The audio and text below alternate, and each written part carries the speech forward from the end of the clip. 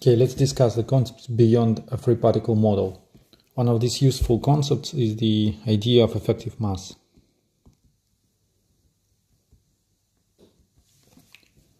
Before we go there, we actually need to consider why we want to discuss this, why to go beyond the free particle model.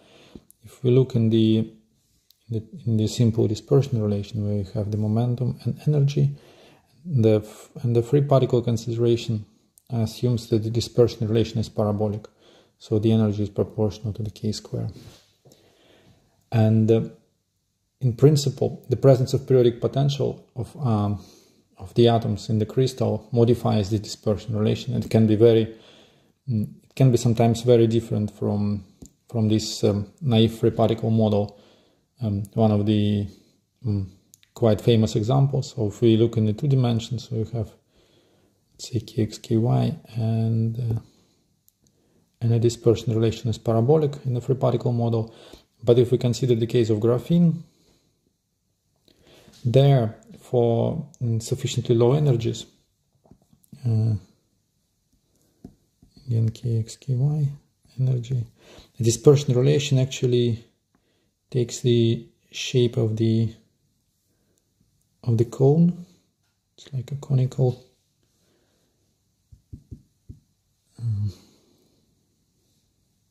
let me change the color.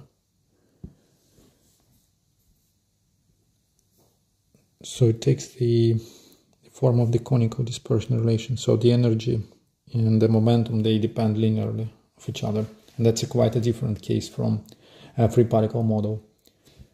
We will consider later how to actually derive this behavior from the framework of a tight binding model. But currently, what I want to discuss the introduction of the idea of effective mass, and this basically considers the derivative of this dispersion relation in the vicinity of low momenta. And so the way it works, we can use the concept of group velocity, so Vg. Before we were discussing the drift velocity, which was the average motion of the particle. So in this case, we will discuss the group velocity, which is the propagation speed of the wave packet. Let's say we have a wave packet, and we discuss the evolution, the propagation of this wave packet in a crystal. And so by definition, we have the group velocity as the decay. So that will be a derivative of this of the dispersion relation and the slope there.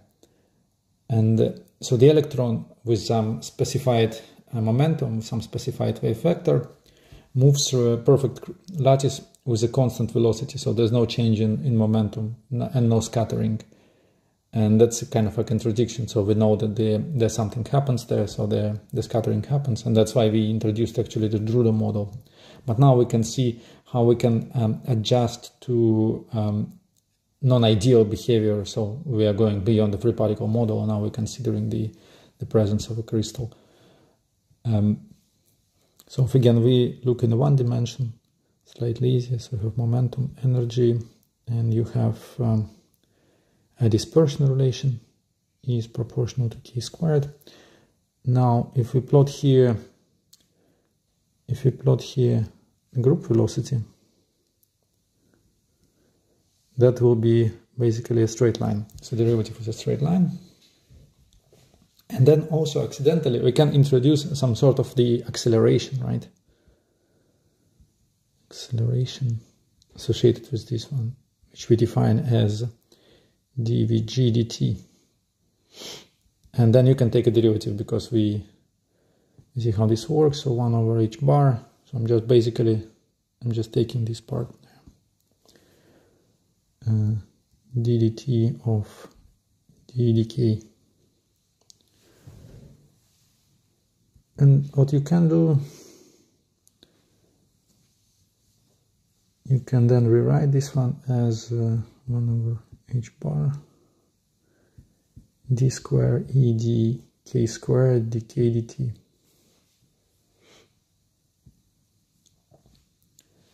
and then you can recombine this equation, so to express decay dt. Now it will be A times h bar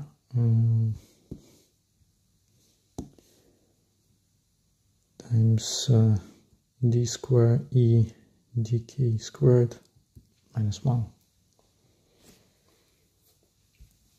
And because we have this kind of concept of force, acceleration, we can also introduce a concept of force.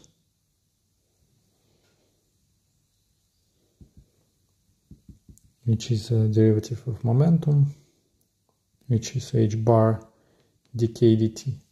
And that's this bit here, right? And now we can rewrite everything again in terms of this quantity. So we put h bar, so we have two h bars, h bar square d square e dk square minus 1 times a.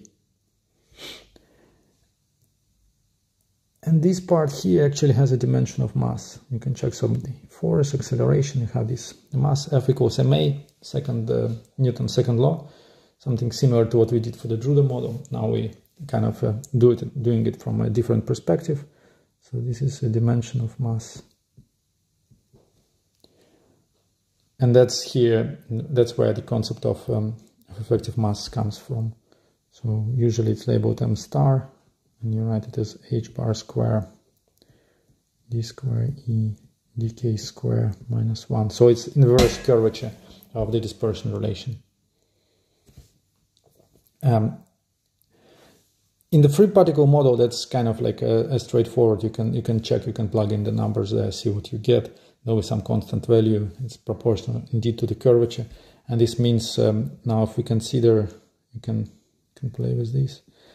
If we have, let's say, a material where, because of its crystal structure, the dispersion relation remains the same, so we have a approximately parabolic dependence, but then the shape of these cones is different. So maybe in one case you have a behavior like that, and in the other case, for different material, maybe you have a behavior like that. So you see this one has much higher curvature than this one, and this means the effective mass, because it's inverse part. For this one we'll have this m star, let's say labeled 1, and this is m star 2.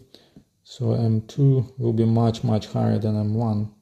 So you can say that the particles in this system with wide dispersion relation behave as very heavy particles compared to this light one.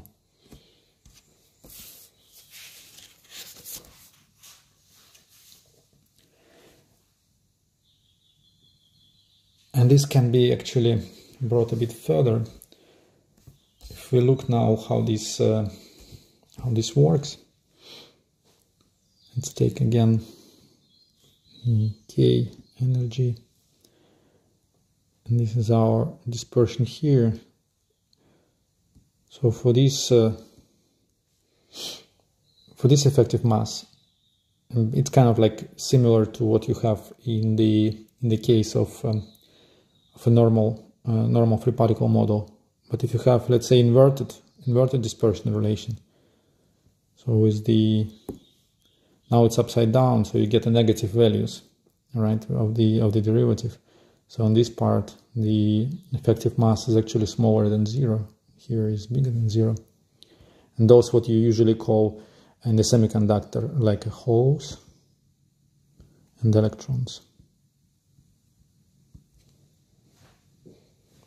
And again, we discussed they can be anisotropic, right? So they will be they can be asymmetric.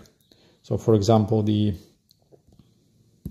holes can be maybe of very large curvature, so you can say heavy holes, and maybe you have also very light electrons, like light electrons, and so on. Now you can think about two other extreme examples. in your free time. Think about these two cases. So the first case is graphene, where you have this the linear dispersion relation. What would be the mass? And the second case, what will happen if you have a dispersion relation? So again, K, energy.